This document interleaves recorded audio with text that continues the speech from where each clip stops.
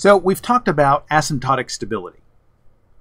And asymptotic stability then was something we could examine using Lyapunov's second method. Now we can actually continue on using Lyapunov's second method and actually look at the more strict stability property of both quadratic and exponential stability. Okay, so here's our quadratic Lyapunov function. X dot is equal to f of x. If we actually, so notice that I showed you a formula that involved the gradient. We can actually use a simpler formula for the derivative along the system trajectory. So if I have this expression, I can write it out this way. I can use the product rule.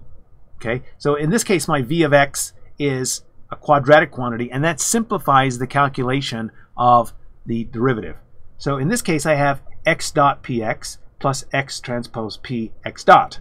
So it's just the product rule. I differentiate this term, I differentiate this term. And that's what I use now for my derivative along the system trajectory. Okay, that is, so along the system trajectory, x dot is equal to f of x. So x dot transpose is f of x transpose. Here, this is f of x.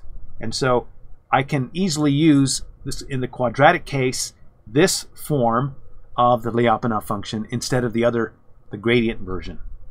So the gradient version still works, but here I don't need that.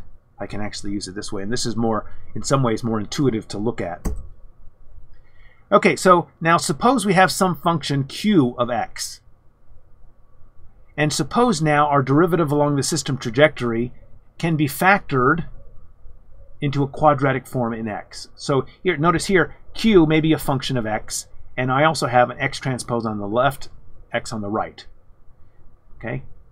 So recall that for quadratic stability, we need this quantity. The derivative of x of t p norm squared, this is actually v of x. Okay? This is actually v of x. When we first saw this, it was like, what in the world, and why in the world, and whew.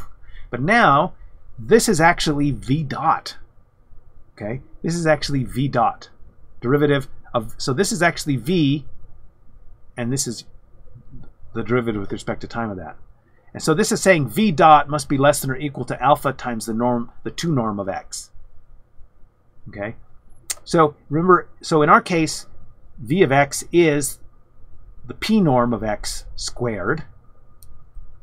And so this inequality, if we in fact have this equal, then v dot is given by this expression where I have q as a function of x. So v dot is equal to minus x transpose qx, and this quantity must be strictly less than or equal to minus alpha x transpose x. Okay, so what this inequality, since this is true for any non-zero x, this is equivalent to saying that if I take this over to the other side, I have basically this matrix inequality. Q minus alpha I must be greater than or equal to 0.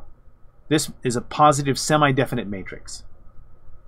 Okay, so if for all x this is a positive semi-definite matrix, then we have quadratic stability. So at first the quadratic stability definition looked really strange and forbidding, but now it's very tangible, and it actually boils down to this: if we can look at our system, if we can simplify our system along our function along the system trajectory and end up with a q here, that is, and if the q satisfies this relationship, then we are we're good. We have quadratic stability. So we actually have an explicit way using Lyapunov theory of evaluating quadratic stability. We didn't, when we first looked at it, it was like strange. It's like, what does that even mean? But now we can see exactly what it means, and it comes directly from Lyapunov's direct method. We can also look at exponential stability. Suppose that we have this quantity here. Again, we're able to factor our derivative along the system trajectory this way. For exponential stability basically requires that v dot of x it be less than or equal to some constant times v of x.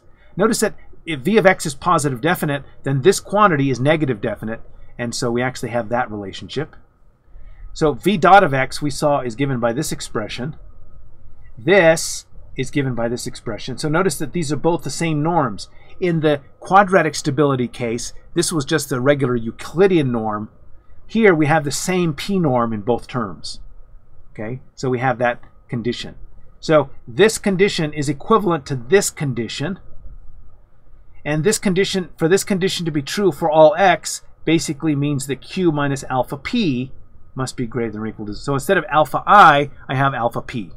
And so we have another condition that's very similar that can be used to establish quadratic stability, or rather exponential stability for a system.